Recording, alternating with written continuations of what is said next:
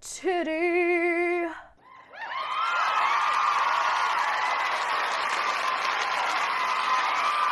Thank you. Thank you. What did that intro have to do with the video? Absolutely nothing. This is my channel. I am an agent of chaos. You're still here. I like you. I spit in the face of authenticity. I am nothing more than a bizarre combination of uncomplimentary traits that resemble a note written by a serial killer. The true self is a myth perpetuated by self-help gurus as a means of convincing the depressed masses to purchase their books in order to fund their lavish lifestyles where they get to regularly bang a Ukrainian model that only goes by one name, like Cher or Jesus, while you sit in your room making beef stroganoff to their positive affirmation videos. Just be yourself. A sentiment, nay, a command, hurled at us by peers and inspirational speakers alike. What nonsensical drivel. Subscribing to this mindset only works if you're inherently a tolerable person. What if you happen to be insufferable? Then what? Are you doomed to be annoying for all of eternity? I am tolerable to about 57.3% of the human population, and half of those people only watch me because I'm a comedy dominatrix, slinging my jokes at them in a manner that makes them want to call me mommy. The other 42.7% view me as a mouthy broad, the embodiment of everything that they detest politically and comedically. You are not prospering in life. You are not being a cash money double-cheeked up baddie unless you are building up a Rolodex of enemies. I am prepared to battle all of my arch nemesis in a battle of wits, or just a regular straight-up sword fight. Meet me at midnight behind the Long John Silvers. The just be yourself crowd never seem to consider the people who are just naturally horrible to be around. They show up to the barbecue, make several attempts at what they think constitutes a joke. No one laughs. Not even a single meek chuckle can be mustered. They repeat themselves, convinced the party attendees simply didn't find their joke audible. But they did. They heard. After lingering around the sizzling meats, they inform everyone that they must rush back home in order to give their cat medication for her feline AIDS. A random girl on the couch abruptly takes a break from giving her Tinder date a hickey to ask, "I'm sorry, your cat has what now?" But they've already shot out the door. There is no cat. There never was a cat. The point I'm trying to make is that not everyone is naturally charming or engaging. These people simply cannot afford to be themselves all the time. They are being asked to sacrifice their social life at the altar of authenticity. The notion that our personalities are innate, consistent, and that we should try above all to be as organic as possible at all times is ridiculous. Your human meat suit is an avatar. You can always make upgrades. You are under no obligation to have a consistent personality. I personally pretend to be different people all the time. I open credit cards in their name. Now, is this considered illegal? Definitely. But it's only a crime if you get caught.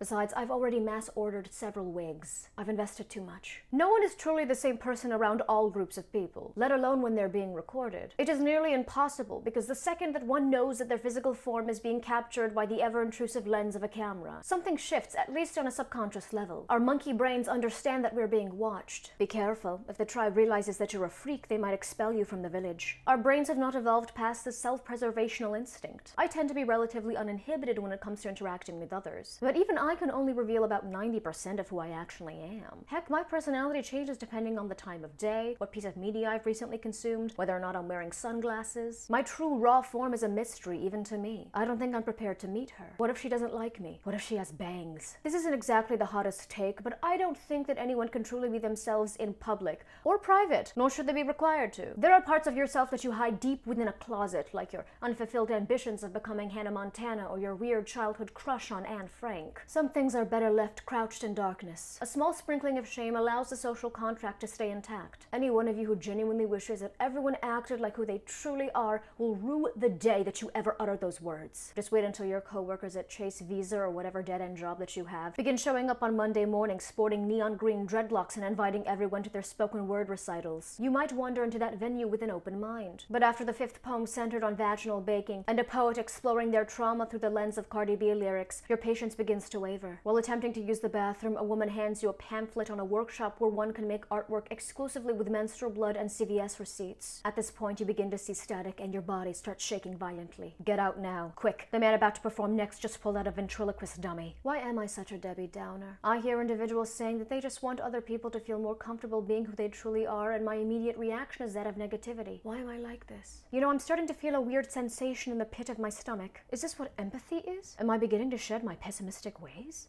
On second thought, I just might be hungry. Authenticity, might I add, is only afforded to the pretty. Let me explain. We've all seen cringe compilations. It's only a matter of time before I'm included in one of them. A badge of honor that I will wear with pride. Yet have you noticed that the trend of the anime/dark twisted mental patient that's making hot eye contact with you from across the ward, clearly made by people who have never actually been institutionalized, that these supposedly cringy people have been following, have also been adopted by the more attractive set of influencers? All of these people, whether attractive or not, are expressing themselves in a way that reflects their genuine interests. Yet the cute ones do not receive nearly the same amount of vitriol. Someone who is conventionally attractive can be shy and quiet, and they will be viewed as the mysterious type. Oh, I bet you he writes poetry and can only bust a nut to risque images rendered in black and white. So old-fashioned. If you happen to be crusty with the same exact personality, well then enjoy being referred to as the guy with Columbine energy in your classmates' private group chat. You know what? I think it's time for another tangent. Let's talk about ugly people. Where is the ugly representation? All this talk of self-acceptance that has arisen out of the Be Yourself movement is the consequence of this bizarre wave of corporate progressivism that has taken a strong hold on the cultural zeitgeist. The masses demand better representation. Now, there's nothing inherently wrong with that. Yet, there happens to be one demographic in particular that is still left on the outskirts of the entertainment industry, left to rot and fester. For far too long, Hollywood has been ignoring the cries of the ugly. Yes, the truly busted, Mother Nature's bastard children. No longer will they be silenced. Now, if you're thinking, wait, how dare you speak so loudly on this topic? You're not even ugly. First, I would like to say, thank you. This entire video was just a ploy for me to get showered with compliments in the comments section. You have fallen into my trap. I have bested you yet again. When will you learn? Secondly, I'm speaking on this topic for the same exact reason that I plan to have the entire script of Brokeback Mountain tattooed on my back. Because I am, above all, an ally of all disenfranchised people. The ugly are truly oppressed in this country. Dare I say, the most oppressed. That's actually not true. Amy Schumer fans have occupied that spot for quite some time now. Where is the ugly representation in Hollywood? Huh? Where? Just like the alleged Jeff Goldblum anime cosplay photo shoot. I demand to see it! He won't respond to any of my DMs. I'm running out of Twitter accounts that he hasn't blocked. The dusty girl or boy in any high school film is at worst an LA 7 and a Midwestern 12. People in Milwaukee would sacrifice their firstborn child for a night with one of these actors. Yet this is who producers think nerds will resonate with? A model they slapped glasses and a back brace on? I recognize her from page 3 of the Victoria's Secret catalog. You know what this is? The appropriation of ugly culture. One of the reasons that I appreciate the British, and trust me, it's not a long list, is that they actually have the courage to cast conventionally unattractive people in their television and film roles. It's remarkable. Flipping through their channels is like looking at the before section of a plastic surgery brochure. These people really managed to conquer 90% of the world despite eating beans on toast. I don't know whether to be disgusted or impressed. Imagine investing that much into vital trade routes for spices and then incorporating none of them into your national cuisine. You might have thought that I was exclusively xenophobic against the French. You thought wrong.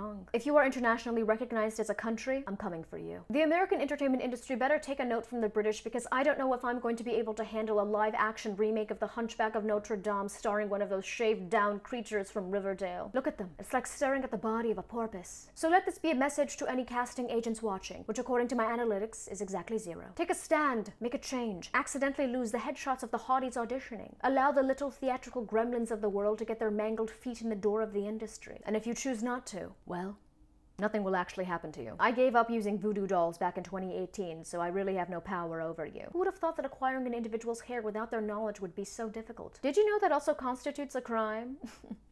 Because I sure didn't. Thank you for watching, and remember, even though my NSA agent might be watching me, rest assured that I'm also watching him. Shout out to my patrons. If you would like to donate to my Patreon, then click on the link in the description down below. Bye. Like and comment and subscribe. Thank you. I'm very talented.